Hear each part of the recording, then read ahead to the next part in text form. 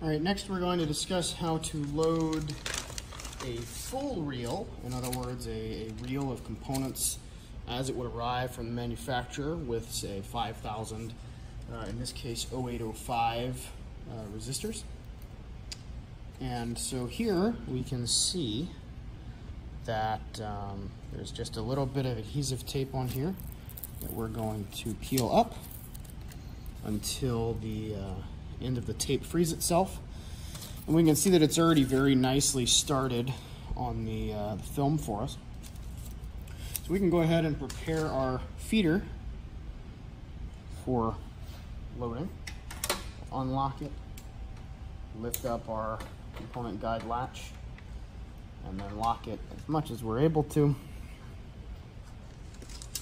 We'll then take our reel and insert it into the feeder, and we'll get our component tape started in here, and we'll get our film started as well, and start pulling this component tape forward.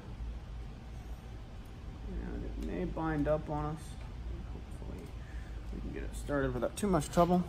Probably have to grab our tweezers here and just lift it up above these teeth a bit. We want to make sure that we're in our groove here, and we'll kind of just help it along so that we don't overstretch our film or bind up anywhere.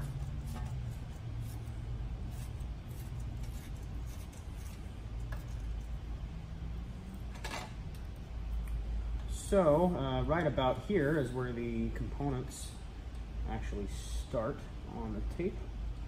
So we'll go ahead and we'll hold down with our tweezers here, and we'll engage our component guide latch. We'll route our film over, and into our film collection gear set. And we'll confirm here that if we can focus, we can properly advance our parts on this 8mm full reel. So it looks like our advancing is working properly. It looks like our components are in the correct location. So, thank you.